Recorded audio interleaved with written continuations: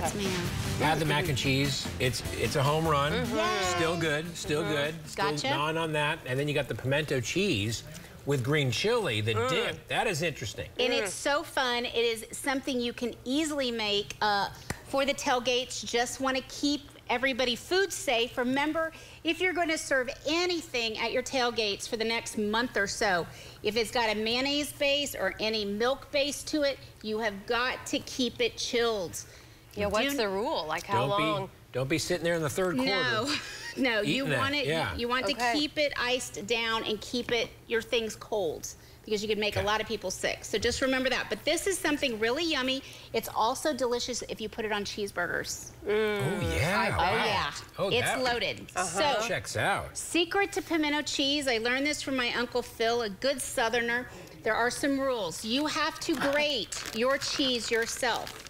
Because when you buy cheese that's grated at the store, I've heard you say this before. Yeah. it's covered in some type of, I think it's waxy? Probably, no, it's almost like a, I would say cornstarch. So it doesn't all stick together. Yeah. Well, it doesn't, see how that kind of sticks together? So I've got sharp cheddar, I've got Monterey Jack. Now, as a base that you'll see in any good recipe is they grate their onion.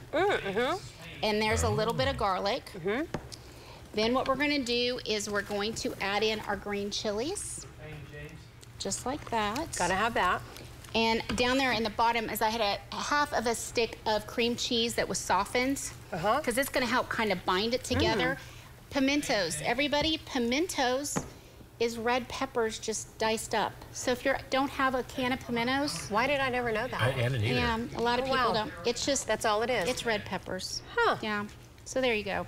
I didn't have any pimentos. So like a red pepper cheese sandwich at the Masters. It does sound, Didn't it sound yummy? better when it's pimento. Yeah, so you're going to stir this all together, and then you're going to add in mayonnaise. I had a little bit of Duke's mayonnaise. I'm going to put a little splash of lime juice. Hey, what does the lime juice do to this? Just adds a little acid to it, so a little taste. Okay, just for taste. Just for taste. Not like preservative. We're going to add a little bit of cumin. I have all the measurements there for everybody. Cumin, chili powder, little salt, little pepper. Mix this together. Let it chill overnight. If you'll do it the day before, it's going to be 10 times better as it goes on. If you want a little crunch, add toasted pecans, stir it together. Boom. You can add there's a lot going on there. Yeah, but I'm telling you what, good pimento cheese on a cheeseburger. Or just a Triscuit. Great, yeah. Coming up. It's a good day. Have you tried one yet, Carl? Yeah, I liked it a lot. All It was right. great. Going in for seconds and thirds here. Got to